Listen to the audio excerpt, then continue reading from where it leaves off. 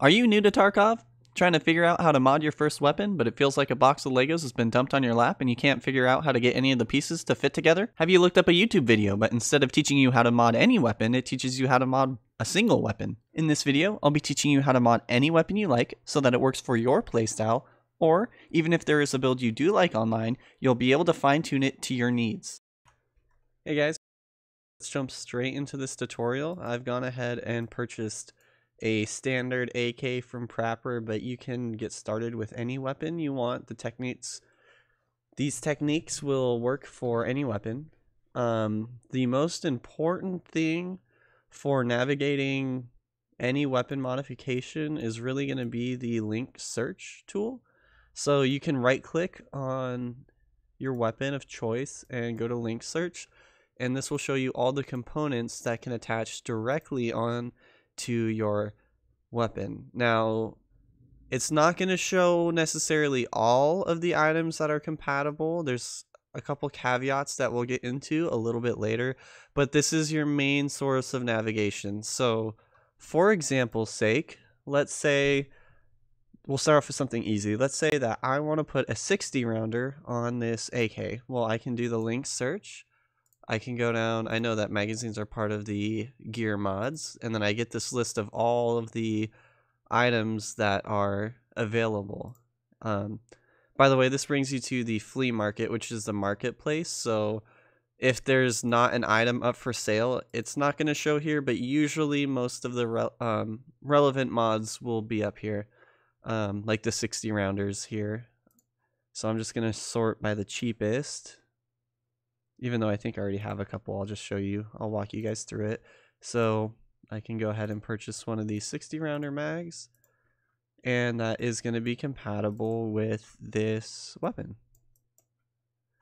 But you're probably here for more complicated mods, so why don't we get into that? So let's say I want to put a grip and also a scope on this weapon. As it stands, it doesn't look like there's really any slots for a foregrip or a optic. So this is where things can get a little bit more tricky. You kind of have to learn the parts, and it can get a little complicated, but I'll walk you through it. So here we have a gas tube which has a handle on it, so, or a foregrip rather. So if I take that gas tube off, which is that front part there, as you can see, it actually has an item on it, which is the foregrip. So this is just the barrel, and this is the grip that is on the barrel. In order for us to be able to put a foregrip on this, well, I guess it's a foregrip, but I mean like an actual like grip, I need to change this piece because it doesn't have any slots for a foregrip. So what I can do is, since I know that the foregrip goes on this tube, I can right click link search this tube, and it'll show me all the handguards compatible with that gas tube. So like this foregrip has like 4 slots for a mount. You can look at all the different ones. This one's a little bit different. It has different ergonomics and recoil. I'm just going to choose, yeah, like this one. This grip makes the AK longer. I'll just choose a basic one. This one's pretty cheap, and it's got 4 slots for modding. So we'll just go ahead, and now that this is here, I would have to take this foregrip off in order to put this one on. And now you can see, now we have a slot. So if you can see, if I link search on that AK and I try to go for a grip, it doesn't actually show. So that's that caveat I was talking about, where you're going to need to actually right click on the foregrip because the piece that I'm looking for attaches onto it. So there's our foregrips, and we'll sort by cheapest. I mean, this is where I'm teaching you the tools, not necessarily what's best. Any of these grips, they have usually like different pros and cons. More ergonomics, more recoil.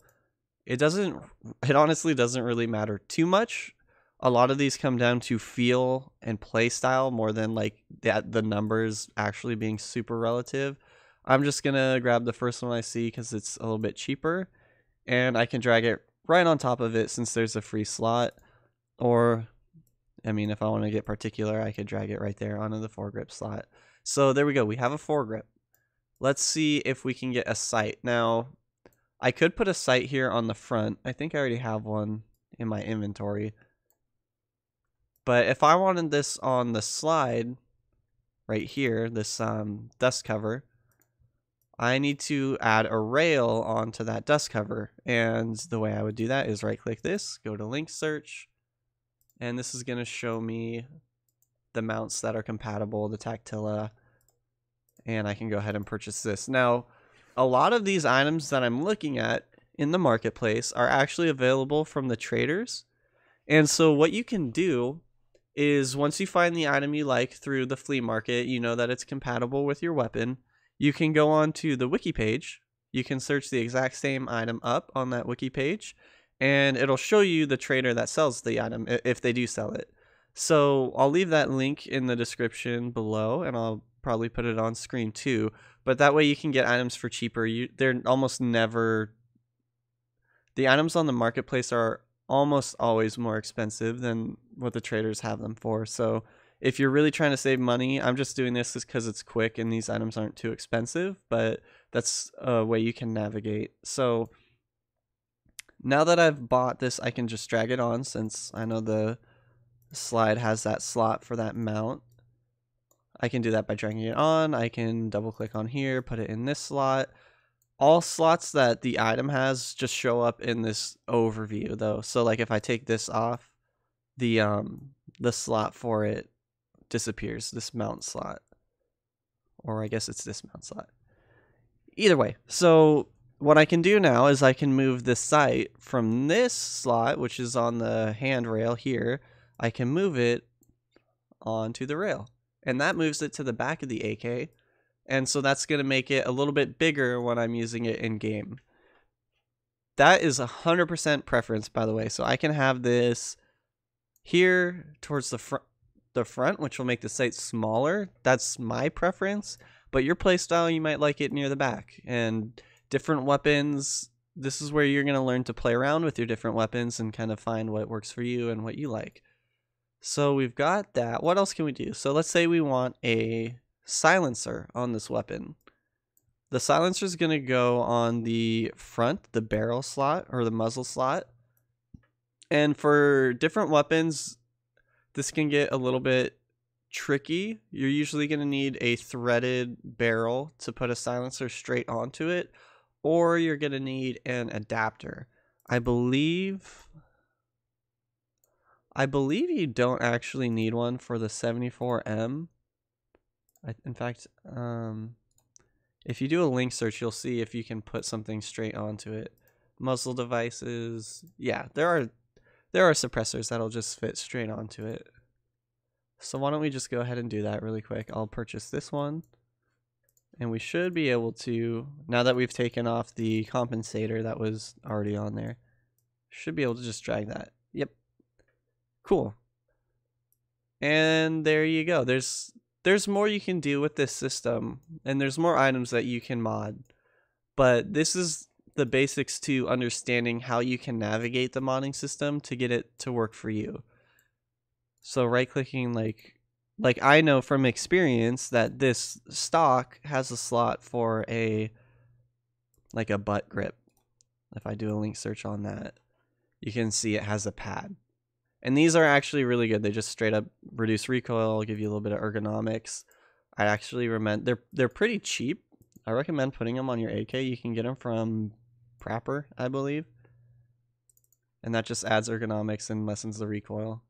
The most important mods, I would say, are always going to be your grip and then like any sort of stock. There's tons of different stocks for different weapons, but those are going to be your two most important mods. All the mods after that really come down to fine tuning and aren't usually as big. You won't notice as big of a difference in how the gun feels and how it handles. But those subtleties might make a difference to you. So this is where playing around with your weapon is definitely going to help. Like you can see there's a slot for a charging handle, which I believe adds like 1 ergonomics. Yeah, like this little dinky guy here. It just adds 1 ergonomic. It's not gonna make a huge difference, but hey, if you already have the money to spend, why not, right? So it just adds a little tube there.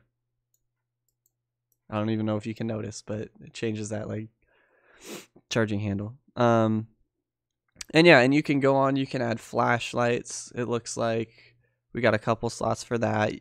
This, you could add another scope, but you would be looking through 2 scopes at once. So that's not how I want to run my weapon, but anyways, these are the tools. This is how you navigate the modding system. The more you play around with it, the more you'll understand what to look for and like how you can change the devices that are already on the weapon to fine tune to your needs. So we're going to do another example. I actually recorded one yesterday, and I'm going to throw that in at the end. Okay.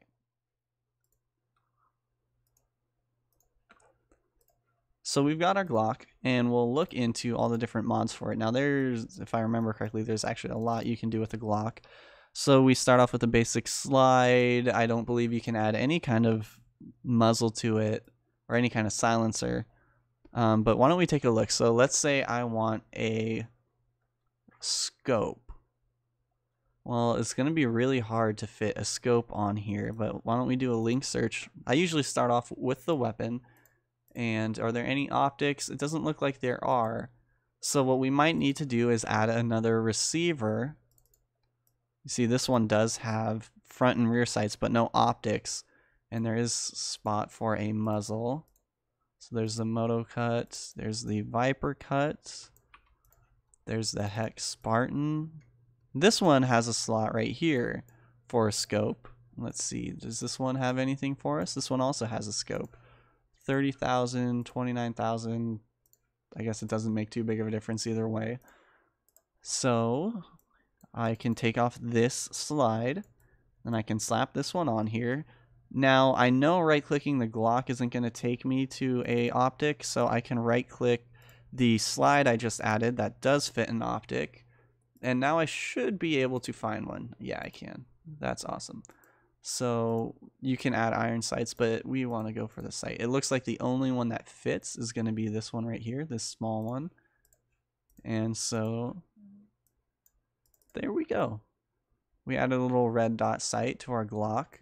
Now let's say we want to add a silencer. I highly doubt a silencer is going to fit onto this barrel. Why don't we do a link search of this? Yeah, it's not. I don't know what this slot is for. I guess we'll do a link search of the Glock just to be sure. Muzzle devices, suppressor. Yeah, this is, you know, I'm just gonna do it just to show you, but this is not gonna fit on the Glock as is, or it is. Cool, I'm totally wrong. So there you go, there's a silencer. This one, let's see what it does. Minus recoil, muzzle velocity, it's just adding ergonomics. Well, like in a negative way. So I believe there is a way to get other silencers on this Glock, which is what I was trying to show you, but you know, there's a way. This one kind of mounts to the front of it. But if I wanted to add a more traditional silencer, not such a specific one, I believe we can go here. We can look at different barrels. And you usually want threaded barrels if you're going to be attaching something onto the front like a compensator. I don't know what the specific differences are of this. This one adds ergonomics versus recoil. This one does not as good recoil, not as good ergonomics, less muzzle velocity. Okay, so this gold one is the best one. So what the hell? We'll just get this one. And then we'll replace this barrel with this one.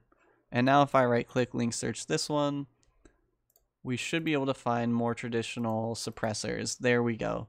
Yeah, we got the Alpha Dog, which actually has a mount on it that you could put a optic. And we have the Silent Co, which is another more traditional silencer as well. But you also have the option of some muzzle adapters, flash hiders. This one's going to give you a little bit more customization than the last one, so that's another thing that when you're playing around with these mods, you can try to figure out what really works for you and what you need. I'd say this one's probably easier for most people, and it'll actually fit on that new receiver too, but you could also have fit on probably a different silencer had you wanted to. And then let's get a little bit crazier with this one. I'm pretty sure you can add a pistol grip.